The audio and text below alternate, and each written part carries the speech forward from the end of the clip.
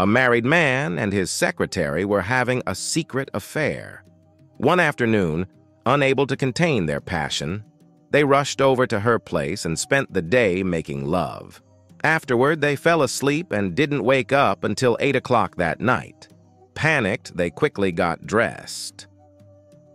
Just before he left, the man asked his secretary to take his shoes outside and rub them on the lawn. Confused but compliant, she did as he asked, thinking it was odd. When he finally got home, his wife was waiting at the door, clearly upset. "Where have you been?" she demanded. The man took a deep breath and replied, "I can't lie. My secretary and I are having an affair.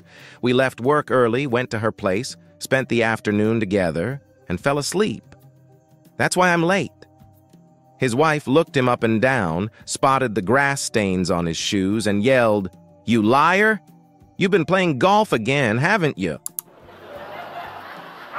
One day, a beautiful young woman was talking to her best friend. She asked, "If my boyfriend tells me that I always dress so neatly and with such elegance, should I take it as a compliment?" Her friend, with a playful grin, replied, "Well, before you accept it as a compliment, just make sure he doesn't have a habit of peeking through door cracks." Like the joke? Stick around for more, hit subscribe, and keep laughing.